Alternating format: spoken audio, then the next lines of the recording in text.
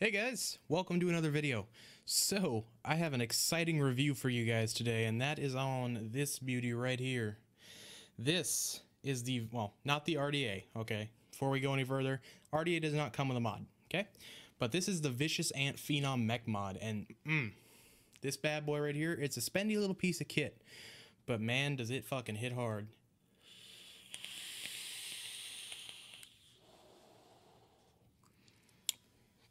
I've got a 0.11 build in here, and it's just rocking. It's a couple of parallels, nothing fancy, but basically, this mod, I picked it up from my local vape shop about a month and a half ago. It cost me about $160, and it was a little treat to myself. It wasn't like something I go out and buy every day. It was a little treat to myself. This was actually my first mech mod, so I wanted to get a nice one, and I gotta tell you, I am loving mech mods, and I've actually got a little bit of an announcement to make after we finish this little talk here.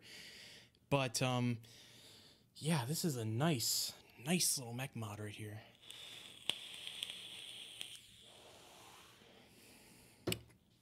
It's nice, man. So, what's that little talk I wanted to have a talk about? Well, let me tell you. I am going to be starting a new series where we review some clones. Now, before you guys start typing in your comments, fuck clones, they're fucking gay. Okay, first off, clones are not as bad as you think. You know, some people out there can't afford $100 mods each time, and I'm not a huge reviewer. You know, I'm not somebody with 10,000 subscribers or 100,000 subscribers or something like that that gets shit all the time to review. So I figured we could do a review on some mech mods. Now, I got this idea from Country Living. He's doing a series called The Clone Show. Go check him out. Links in the description. And he is doing some really cool stuff there. So I was like, yeah, it sounds like fun. Why not give it a shot? So I've got two mech mods on order from Fast Tech. One is the Sabone. So it's a really nice looking sort of, it's hard to explain. It's like a bone almost. It's really cool looking, like a whale bone.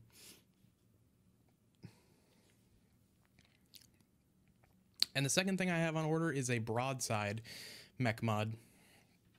Now, I did get the Sabone kit as well, so it's coming with the RDA. So we'll be reviewing that, and we'll be reviewing the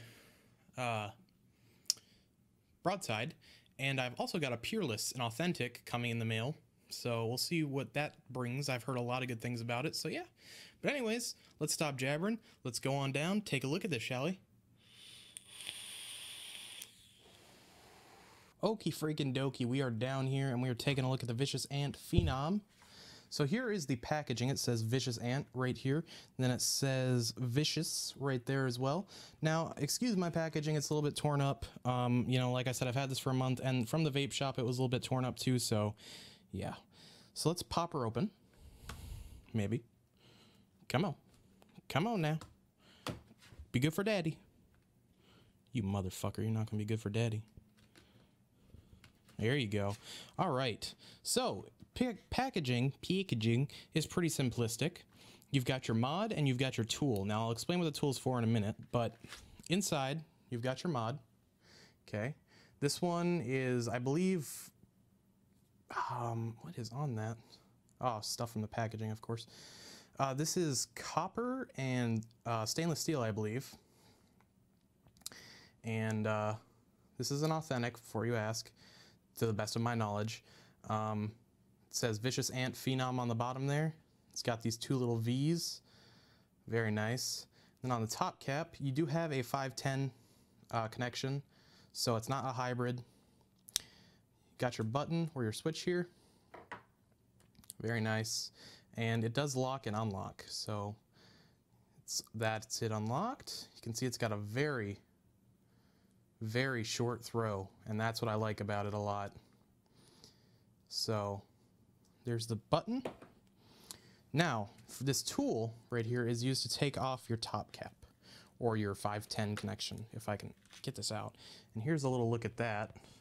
It's just a simple little tool, nothing fancy. Just pop it in, give it some turns. This thing is kind of a bitch to get in, I won't lie, but you give it a few turns, and out pops your 510 connection.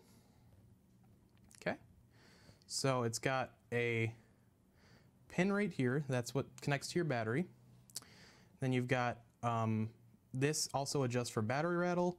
And then you've also got this right here, which is your adjustment for your 510. So if you have a atomizer that's a little bit longer on the 510, this will, you'll kind of adjust it. So say if what I do is I put my goon on here, for example, I put whatever atomizer I wanna get on here. And then what I'll do is I'll take this little pin out, don't lose that, and I'll just, this is reverse threaded, okay? Now I might have to actually take this out to show you here. All right, so we're back. So we're gonna screw this on, okay? And then we're gonna just start tightening this down. So this is reverse threaded. So if you go, sorry, I'm a little autistic. If you go right, it loosens it, and if you go left, it tightens it. So it's basically the exact opposite. But you just tighten this down until you can't tighten it anymore, and then you take your little pin here, okay, this little bad boy, you just screw it in, and this is not reverse threaded, so you just get it in there, and you will adjust it as you go. So there's that. Inside of the tube, don't know if you can really see in there, but it's just it's a tube. You know, there's no Delrin sleeve or anything like that. So if that's what you're wondering, there isn't one. Now, the button. I'm gonna go over the button a little bit before we disassemble it. This thing is a bitch to get apart. When I got it, it was super tight, couldn't get it apart. It took me a good 30 minutes of prying and fucking with it to really get it apart. So, not a huge fan of how the button is assembled. And this thing is a pain in the ass to get put back together too, in my opinion. Now, this was my first mech mod, so I might just be bad at it, but what you need to do is you need to take a screwdriver, right? And you see these little holes right there, those little holes? What you do is you, not the one in the middle, you put your screwdriver in there, and you just start turning it, like that.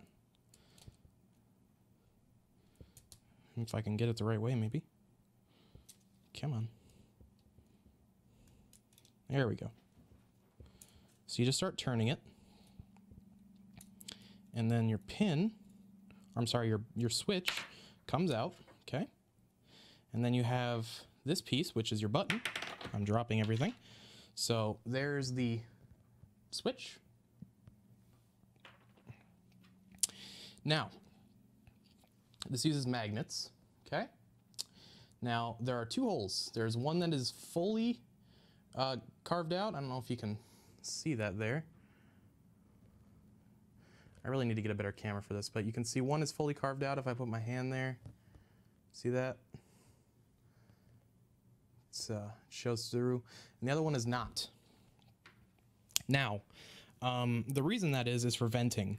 So venting only goes through the bottom, okay? And it comes out through that little pinhole right there, okay?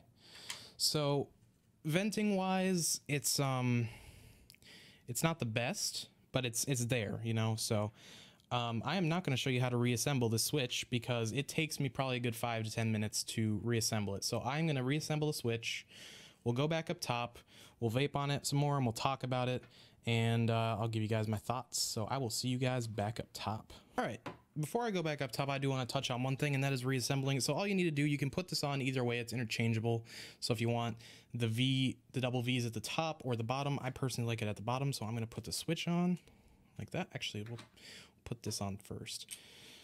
So this is going to come to my first point, and I will talk about it up top, but you're already seeing what I am talking about, probably. Threads are not catching. Now, some will say you can use the tool. It's honestly easier when there's an atomizer on here, in my opinion, but I will show you with a tool. So, pop the tool on, and it is just, oh, there we go. It's almost dropped the tool, but I caught it with my legs. Caught it with my penis. Don't worry. All right. Put that back on. Put our battery in. Put our switch on.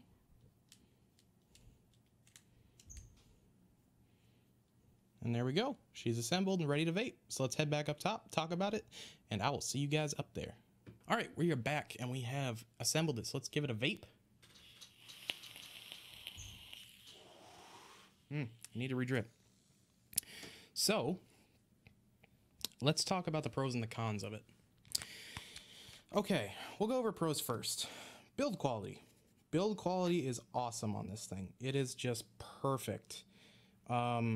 No burrs, no nothing. I mean, you know, like I said, I'm not too much into the reviewing scene, but from what I've experienced so far, there's no bad machining on it. And it's a nice, clean device, you know. And one thing that I really like about it is the 510. Not everybody's a fan of hybrids. You know, I haven't used any hybrids yet, but I figured my first mechanical mod, I'd stay away from a hybrid just because they're a bit iffy for me still. I do have the Sabone coming in, which is a hybrid, so that will be my venture into hybrids. But this one does have a 510 pin. Okay, so that's another pro. Another pro, it is 22 millimeters. Now, not a lot of mech mods nowadays are 22 millimeters. They're usually, you know, 24, 25, and they don't fit some of the smaller RDAs. Well, they do, but they look really weird with them. So I'd like to see that. You know, it's a cool little 22 millimeter mech mod. Okay, so now it's time for the cons. Now, the cons are not horrible, but there are a few. So the first one is going to be kind of subjective, and it's nitpicking at best. There's no Delrin sleeve inside or insulating sleeve. So if your battery wraps are torn, which they shouldn't be in the first place, and you put your battery in, it may auto fire. It may make bad things happen. So, you know, it would be nice to see that in there, but it's not a big deal. Now, one of my major gripes with this thing is the threads. The threads are very good, don't get me wrong. They're very smooth, they're very well machined, but the problem lies that the threads are so fine that it's a pain in the dick to get the actual top cap on there in the first place. The bottom part, you know, the button firing switch, not so much. But the top cap is a bitch to get on. Not gonna lie. Another pro is that the switch has a very short throw. It is beautiful. Fires instantly. I love it. So if you are in the market for a spendy little piece of kit and you want a nice little mech mod, check this out. And it is a nice mech mod, man. You know, for $160, I mean, you know, you can get different mech mods out there. I have not had too much experience with mech mods other than this one, and I really like this one. So I am looking forward to more mech mods in the future. But that is it for this video, guys. Hope you enjoyed. Let me know what you guys think of the clone reviews in the description, or in the comments below, and I will see you guys in Tomorrowland. Bye-bye, everybody.